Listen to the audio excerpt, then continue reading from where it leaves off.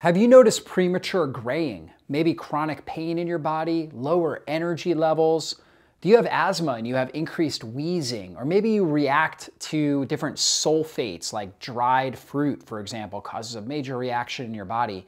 If that's the case, you might have a vitamin B12 deficiency. Vitamin B12 deficiencies are some of the most common in our society, and vitamin B12 plays such a critical role in nervous system function, liver detoxification, as well as neurotransmitter production. And so when we look at some of the main symptoms of a B12 deficiency, fatigue is a really big one. Also, mental problems, not being able to think sharply and quickly, having chronic pain, or particularly like neuralgia type pain, like where it's almost like a shooting nerve, that can oftentimes be a sign of a B12 deficiency. Also, premature graying of the hair is commonly associated with B12 deficiencies. They say 60% of the adults over 60 have a B12 deficiency, and roughly 30% of the individuals that are younger, right, have some sort of a B12 deficiency. And in America, when we're testing B12 or serum B12, they look at the levels and they don't mark it, it's not flagged unless it's under 200 pg per ml, picograms per milliliter. In Japan, they use a much higher number, 550 picograms per milliliter. And most functional health coaches that I know, we look at it, we want to see it up over 800 picograms per milliliter. And so for most people, their B12, it may be 300 or 400. I see this all the time on labs. It's 300 or 400, which is very, very low. They're having a lot of these symptoms. They're infertile. They are dealing with acne. They have premature graying of their hair. They have chronic pain. They have fatigue, low energy, right? They have trouble sleeping at night. A lot of these common symptoms, right, that are associated with B12 deficiency, and they're not being told they have it because their levels are not being flagged. They have 300 or 400 picograms per milliliter, which is very low, but not low enough to be classified as a deficiency. And so that's one of the big issues here. So a couple of the little known symptoms. One is increased wheezing in asthmatics. So if you have asthma and you have increased wheezing and increased dependency on the steroids to help you breathe, that's a sign you may very well have a vitamin B12 deficiency. People who have sulfite sensitivity, see, B12 is really important for glutathione production and for sulfur metabolism in the liver. And so if you're deficient in B12, you're not going to be able to metabolize and break down sulfites. And we find those in a lot of wines, a lot of baked goods, as well as things like dried fruits. Okay, if you're noticing that sulfite sensitivity, okay, then that's a sign that you may have this B12 deficiency. Acne is common with B12 deficiency. Allergies in general, seasonal allergies, food-based allergies can be associated with B12 deficiencies. Also, on top of that, depression, anxiety, a lot of the mental health problems associated with B12 deficiency. Infertility is a common symptom of B12 deficiency. Also could be related to zinc deficiency as well. So these are all things that you need to be looking at. So when we think about B12, I told you how it's really important for liver detoxification. It's also very important for nervous system function and for the production of good neurotransmitters, serotonin, dopamine, as well as norepinephrine. And so we need that. It's also really important for red blood cell formation. When we don't have enough B12, the red blood cells aren't able to mature properly and they become very large in size.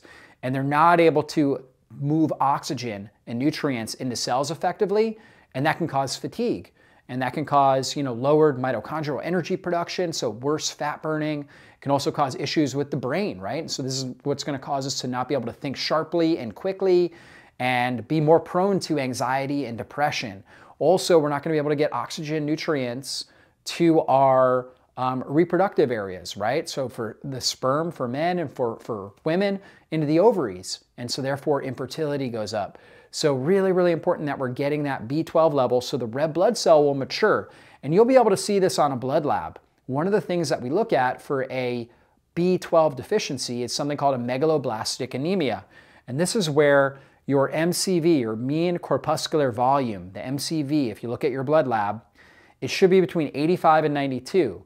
If it's up above that, let's say it's 95, 96, 97, that's a sign that the red blood cell is too large. And so it hasn't matured properly, often associated with folate or B12 deficiencies, B12 being the most common.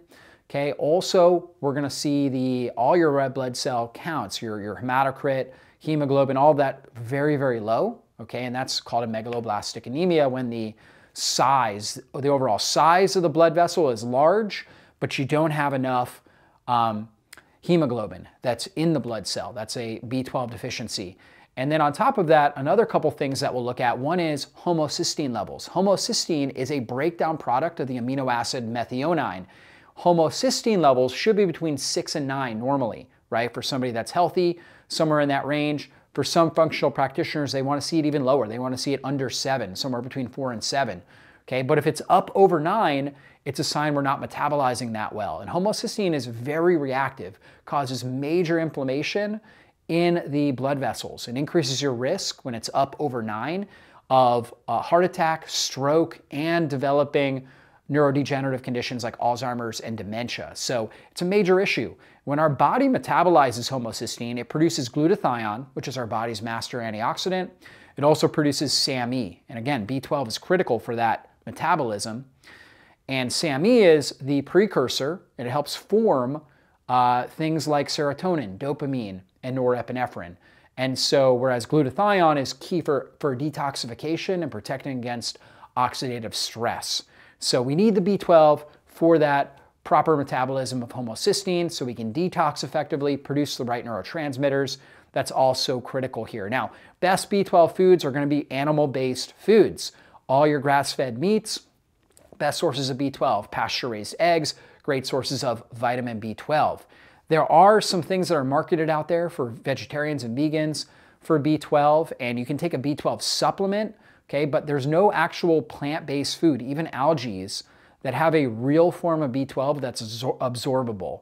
The vitamin B12 in algae is what we call pseudo B12, and so it doesn't actually get into the cell. It's not a form that our body can really utilize as a B12 analog, and so it's really key from that perspective. Now, we can take vegan-based vitamin B12 as a supplement, and so why would somebody, well, first off, we gotta look at why would somebody be deficient in B12? One is a vegetarian or vegan diet, or just a high-processed food diet can cause B12 deficiency. Another is chronic stress. The more stress we're under, the more B12 we are going to run through.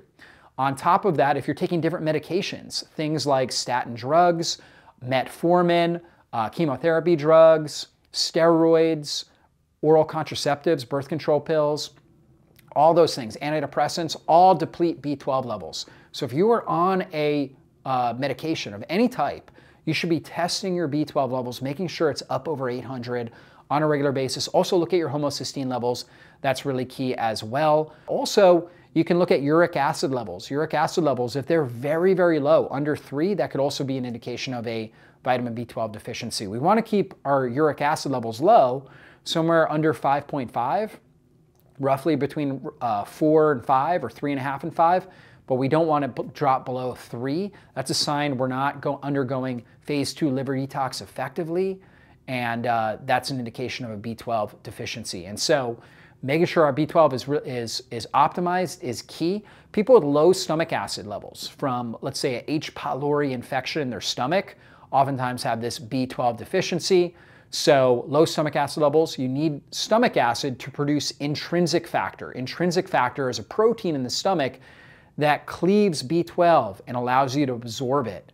And so if you have autoimmunity to the intrinsic factor protein, which a lot of people do, or if you have an infection in your stomach that's not allowing you to produce enough stomach acid, then you're not going to be able to produce intrinsic factor effectively and get the B12 to absorb into your bloodstream. For those individuals, we use a sublingual form of B12, right? Or an injection. So you can get B12 injections, or if you don't want to get the injections, I would prefer not to, then you would take a sublingual, which is something that will dissolve under your tongue, get right into your bloodstream, bypass the digestive system, and get your B12 levels up. Very effective form of supplementation. When we're looking at supplements for B12, you want methylcobalamin is the best form. What you don't want is cyanocobalamin. That is a low-cost form, but it has a cyanide molecule attached to the B12 and your liver has to detoxify that. So it's not a very good form. It's very inexpensive, but not a good form. Most supplements out there have cyanocobalamin. You want a methylated form. Methyl B12 is really the best form. A lot of people are concerned about MTHFR gene mutations and MTRR gene mutations. They need the methylated form. That's the only way that they're going to get those methylation cycles working well. Methylcobalamin is the source that you're looking for. Now, there are other types. There's a hydroxy B12. That's the most common that's in an injection. And you can certainly use that, but I wouldn't use that long term. The injections may be good for getting your levels up high quickly, but then turn to an oral form of methylcobalamin for the best use. There's also adenosine, and that is the most unstable form, and it's also the most expensive form. So for some people, that seems to work really well, but it is also an expensive form. In our body is constantly circulating back and forth between methyl B12 and adeno B12. And so inside our body is constantly converting back between methyl and adeno B12. So adeno B12 is a good form, but again, it's more expensive than the methylated form. Methylated form is what you're looking for. So get your methyl B12 levels optimized. Make sure that you're testing on a regular basis, looking at your B12 levels, looking at your homocysteine levels, as well as your red blood cells to make sure that they're maturing properly and that you have enough B12 in your system. Again, very common deficiency. As people are aging, the risk for a B12 deficiency increases. So very important that you're testing, especially as you get older, to make sure you're not dealing with a vitamin B12 deficiency.